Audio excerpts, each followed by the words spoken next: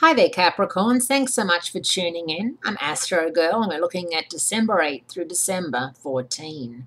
The big news of the week for you is that Venus, the goddess of love and pleasure, relationships, social activities, moves into your sign this week. And it's going to be really nice for you. It's like the entrance of the goddess into your sign. It's like having Angelina and come and have a cup of tea with you, Angelina Jolie or someone like that, a goddess type creature, Sofia Vergara, someone that comes and sits and talks fashion and all those wonderful things with you.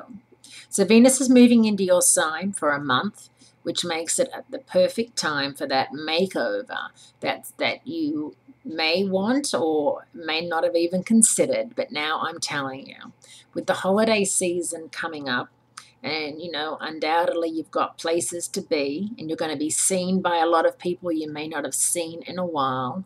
It's always good to look fresh and to look as if you've tried. I think that sometimes people give up in a way and just wear the same thing and wear their hair the same way and the same makeup and no accessories. And I live in Los Angeles, so I hate to say it, but it's a very vain place to live because people are very fashion oriented, and there's the hipsters and there's lots of models and actors, so you really get to see how people who really know how to dress up and do it up and not be too glamorous, but look fabulous anyway in jeans and a leather jacket and all that sort of stuff. So all I'm saying is that Venus is the perfect time for you to go get a new haircut or to do something different with your makeup or to get your hair colored or, throw in a couple of really colorful items into your wardrobe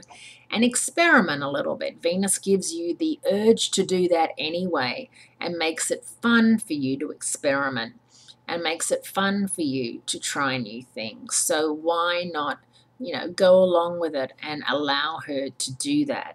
Another thing that's happening is that Jupiter, which is the biggest planet in the zodiac and which rules Sagittarius, is going out of phase in Leo for 4 months. It's going to be offline through April of 2015. And it's going to be offline in your 8th house of joint resources and investments and how you, see money and how you make sure that any money you have invested with anybody else is secure and is something that you feel is going well.